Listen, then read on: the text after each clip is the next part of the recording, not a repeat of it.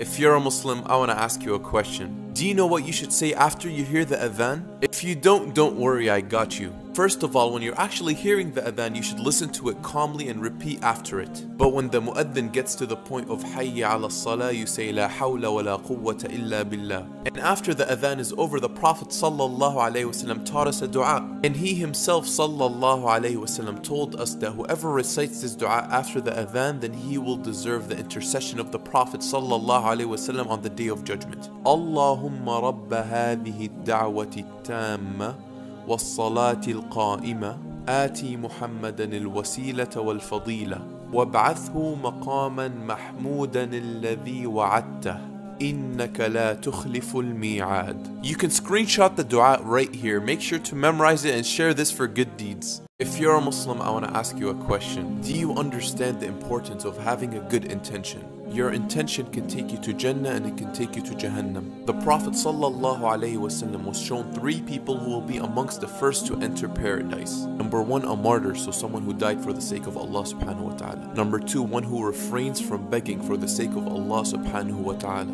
The third was a servant who worshipped Allah subhanahu wa ta'ala in the best manner and was sincere to his master. The Prophet ﷺ also told us of 3 people who will be amongst the first to enter Jahannam. Number 1, a religious scholar and a Quran reciter will be taken to hell because he used to teach people, so people call him learned and so people call him a good reciter. Number 2, a donator of wealth will only donate it, so people call him generous. And number 3, a martyr, someone who died, so people call him brave, not for the sake of Allah. So let's purify our intentions. May Allah subhanahu wa ta'ala make us from the people of Jannah. If you're a Muslim, I want to ask you a question. Do you judge people? You see, judging people is extremely dangerous because when you are judging someone, even in your mind, you're unconsciously putting yourself above that person. You're making yourself bigger than that person, and that's what the word takabbur means. And you are consciously or unconsciously praising yourself. But Allah subhanahu wa ta'ala tells us, فَلَا تُزَكُّوا أَنفُسَكُمْ هُوَ أَعْلَمُ بِمَنِ اتَّقَى. Never praise yourself in piety. Only Allah knows who is truly pious. So it's super dangerous to judge people based off of their niyyah, their intention, their piety. How do you know? Only Allah subhanahu wa ta'ala, the King of Kings, knows. One day a Sahabi was fighting on the battlefield and his enemy fell to the ground and lost his weapon. And he said, أَشْهَدُ أَنَّ لَا إِلَهَ إِلَّا اللَّهُ وَأَشْهَدُ أَنَّ مُحَمَّدًا رَسُولُ اللَّهِ. But the Muslims still killed him. When the Prophet ﷺ found out, he got super upset. The Muslim man said he said it out of fear. Prophet ﷺ replied, أَشَقَقْتَ عَنْ قَلْبِهِ. Did you open his heart and look inside? How do you know his intention? If you're a Muslim, I want to ask you a question. You know how the holy city of Jerusalem became Muslim? You see, the leader of the Romans, Heraclius, said, I won't give up the city unless your leader himself comes and takes the keys. And I already posted the amazing story of how Umar ibn al-Khattab went from Medina to Jerusalem. Go check it out. After Umar radiallahu anhu came holding the camel and all muddy, the people were in awe of how humble he was. And the first thing Umar radiallahu anhu did was clean up al-Masjid al-Aqsa, which the Christians have made a dump, to disgrace the Jews who were kicked out of Jerusalem. And when it came time for prayer, they begged Bilal radiallahu anhu, who was also there, to do the adhan. Now Bilal radiallahu anhu didn't do the adhan since the Prophet sallallahu alaihi wasallam passed away, because he would always cry, but he did it. And the Sahaba started weeping.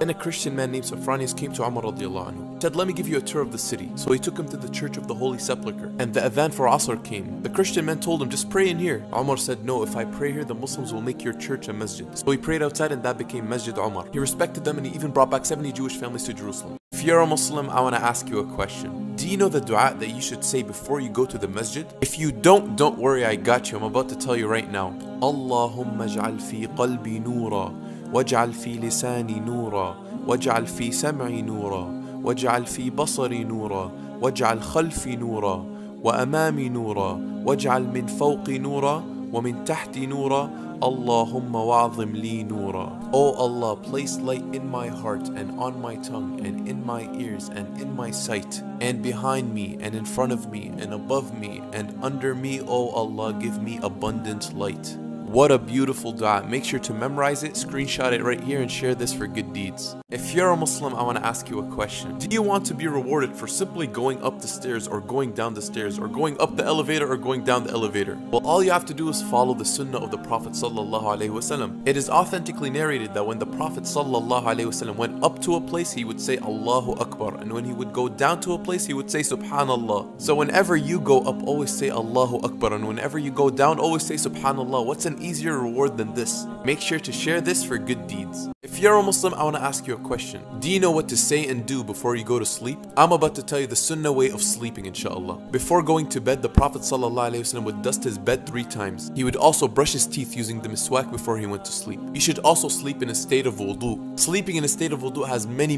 benefits. It is similar to someone who worships while they're fasting. This is an easy reward, just don't eat too many beans with your rice if you know what I mean. Then you should sleep on your right side with your right hand under your head. And then read Ayatul Kursi and an angel would protect you throughout the night. And then you should recite the last 2 ayahs of Surah Al-Baqarah and the shaitan won't come near you. Then recite Surah Al-Mulk and you will be protected from the punishment of the grave. Then recite Surah Al-Kafirun to disavow any shirk. And finally recite the last 3 surahs in the Quran. Surah Al-Ikhlas, Surah Al-Falaq, Surah Al-Nas. This is how the Prophet ﷺ used to do it. He used to put his hands like this, blow once and then say all 3 surahs. He would repeat this process 3 times and then rub his hands on his body. Finally say and screenshot right now this dua right here. Then say this, Allahumma bismika amutu wa ahya.